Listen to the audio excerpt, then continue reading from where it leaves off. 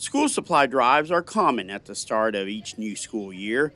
Numerous generous organizations hold these events to make sure every child has what they need to succeed.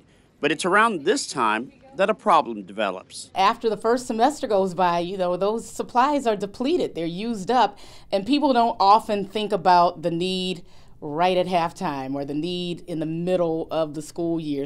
But the need does exist, especially when the drives stop.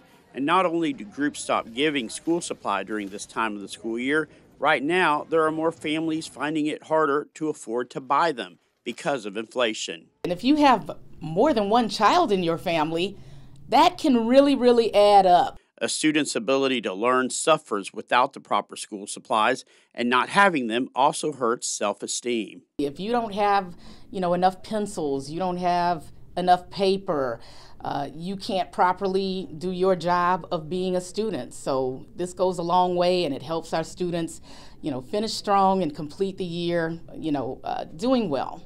That's why the Beaumont Independent School District is excited about a mid-school year boost it's getting this week.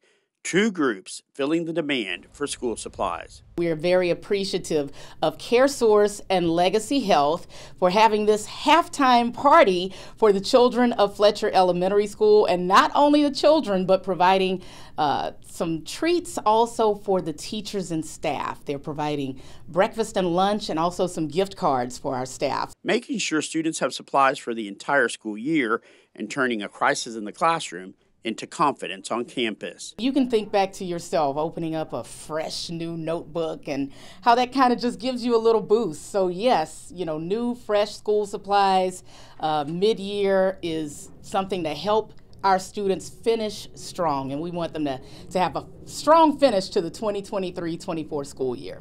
I'm Angel San Juan reporting.